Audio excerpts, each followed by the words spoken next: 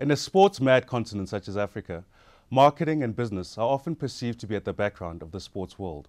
However, today we're joined by Michael Goldman, adjunct faculty member at GIBS, specializing in sports marketing and branding.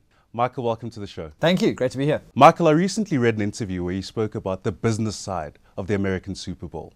Tell us about that. Well, absolutely. It's a one event property that has moved beyond the 5 or 6 hours that American football happens in this big tournament, this big championship that happens across the US.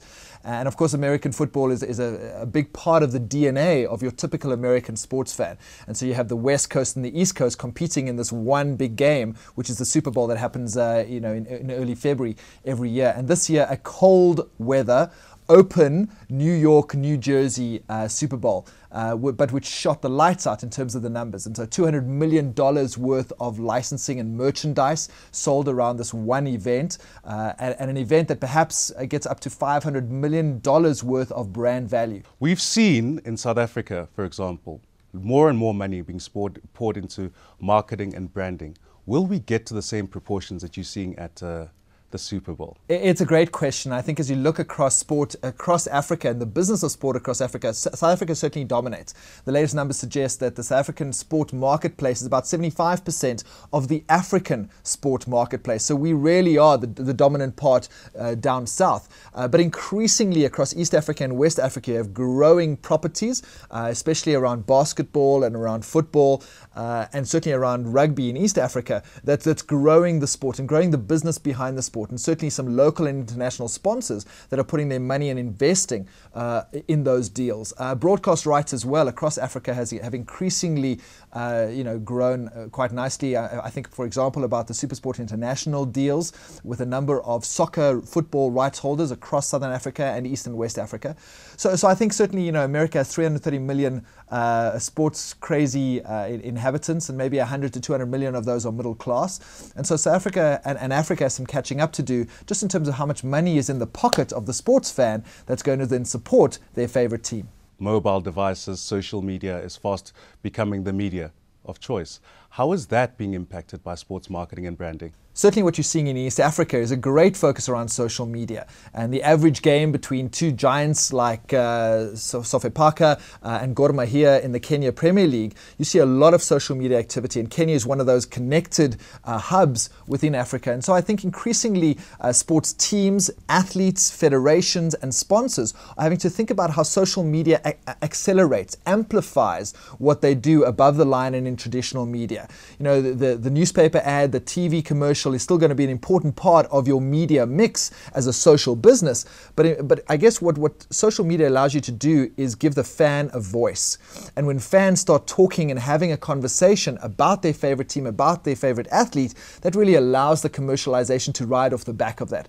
Of course, on the back of social media, there's also technology that's driving access and also broadcasting to some of the points you mentioned. Absolutely. If you look at what Al Jazeera is doing across the continent, as well as Star TV, and of course we know SuperSport International well, it's a multi-screen environment. And certainly what you see in sport internationally is that you've got your sports fan consuming it on your big screen and then multiple smaller screens, and really at the same time. And so this multi-screen sport consumption environment is really changing the way rights holders and sponsors have to think about activating and engaging with a sports fan. You can't just think about one screen anymore. You can't just think about a logo on a TV screen or perhaps a Twitter account. It has to be integrated, and you have to think about that voice and the message and how you're playing that over a longer period of time. It's not just about the game anymore. It's about the build-up and the conversation after the game as well. So I think what technology is doing, certainly from a screen point of view, is changing the high definition, changing the resolution, changing the experience that a fan has.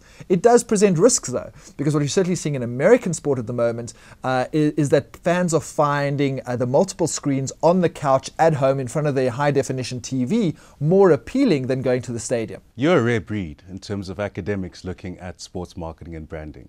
What are you teaching in terms of the courses that you're covering? Certainly the stuff we do here at the Gordon Institute of Business Science in Johannesburg and really across the African continent is think a little bit about the business of sport being more than what happens on the field, but especially what happens off the field.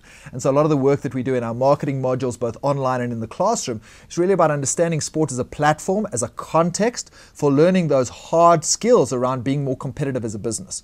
And so I think that's certainly a lot of what we do here. Certainly my work in the US and in other places is a little bit more focused at sports marketing and sponsorship and helping rights holders as well as sponsors get more bang for their buck, get more returns from the kind of investment they're making into sports properties.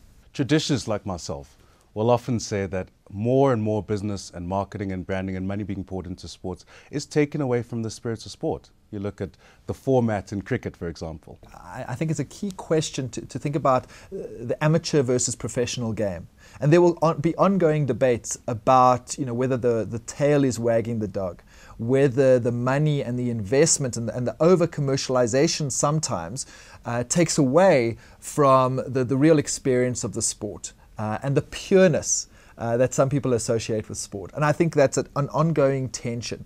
What we do know is that with significant resources being plowed into sport, when rights holders and sports administrators use those resources responsibly to develop the game at a grassroots level, to develop high-performance athletes, that really becomes a self-fulfilling, upwardly kind of reinforcing process.